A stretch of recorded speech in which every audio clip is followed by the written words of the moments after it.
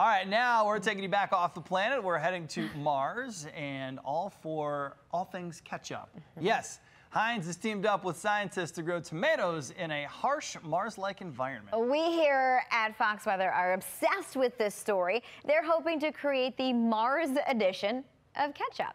Joining us now to explain, scientists with the Aldrin Space Institute, Dr. Andrew Palmer, and former NASA astronaut Mike Massimino. Thank you guys so much for joining us to talk all things ketchup.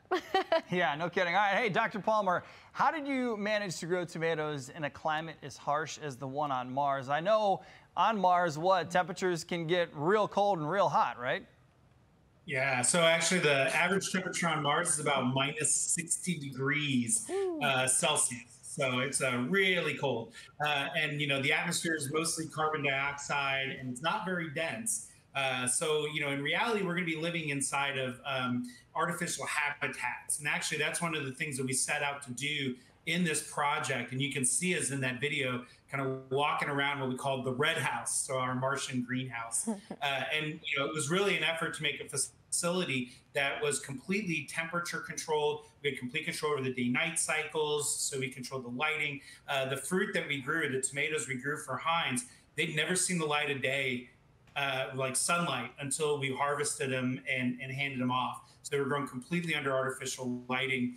And then the real star of the show was the simulants for the surface of Mars. So the surface of Mars, what we call the regolith, the soil there, is really inhospitable. It's very challenging to grow. It's not a lot of nutrients for plants, and it's got a lot of salt. So it's a real beast to grow in. And so that was our real challenge. Okay, and then we have a question from Mike to bring you on this discussion. Ketchup, of all things, one of the most lovely condiments. How important is it to actually have ketchup up in space? Well, I guess it depends on the astronaut. For me, I enjoy ketchup on Earth, and I certainly enjoyed having it in space. And food is more than nutrition. It's also a reminder of the things you miss at home, and that's going to be a big deal going to Mars.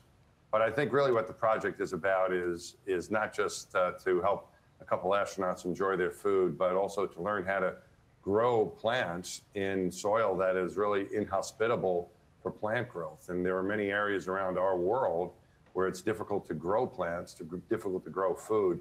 So I think by doing this research that Andrew has done, Dr. Palmer has done with his team, they're not just helping astronauts enjoy their food and remind them of home, but also I think helping places around the world where it's difficult to grow food to be able to do so better. Yeah, you guys have a better green thumb than me. Sheesh, I don't think I've ever successfully grown a tomato on Earth, let alone Mars, so you're beating me there. All right, we want to play a little game with you guys. It's called Ketchup Controversies. Okay, listen, in this game, we'll give you some controversial food pairings involving ketchup, and you'll tell us whether you're a fan. And if 3 of the 4 of all of us say ketchup should go on that specific food, it'll get the Fox Weather Wild stamp of approval. Did you guys get all that? I'm good. All right. All right, here we go. Let's start with Dr. Palmer. We're going to start with the American classic. Should a hot dog get ketchup? What do you think, Mike? You said Dr. Palmer, but you asked Mike. Who do you want? My bad. Go ahead, Dr. Palmer. I'm a ketchup and mustard man, so yes. Okay. Okay, now you, Mike. Yes. Okay. Yes. Marissa? I say yes. That's 4 thumbs up. Boom. That Done. gets the Fox Weather Wild stamp of approval. That's a no-brainer. That's like a no-duh question. Now, this is where it gets a little bit interesting. This is what had our whole newsroom abuzz earlier. So, all right, Dr. Palmer, do eggs get ketchup? Yeah, they can get ketchup. Wait a second. Wait a second. You're not convincing me.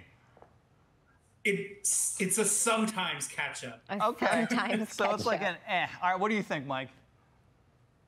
I cannot eat eggs without ketchup. Yes, definitely. Oh, Okay. this is funny. I say thumbs down. Give me some hot sauce. I say thumbs down, too. I don't think this one makes the cut here. It's very controversial. Yeah. Dr. Palmer's it wasn't a yeah. So there you go. All right, last one. This is extremely controversial. All right, gentlemen, what do you think? Does a steak get ketchup? Yes or no? Go ahead, Dr. Palmer. Oh, I'm going to say no. Okay, Mike, what do you think? No, I think there's better suited products like steak sauce for that. Agreed. Get some A1 on there.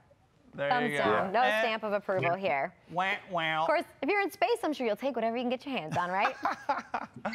Well, I know you want to eat well though, so you're a little finicky too. That's true. All right, hey, listen, thank you both for joining us and playing along. We appreciate it. That's the Aldrin Space Institute's Dr. Andrew Palmer and former NASA astronaut Mike Massimino.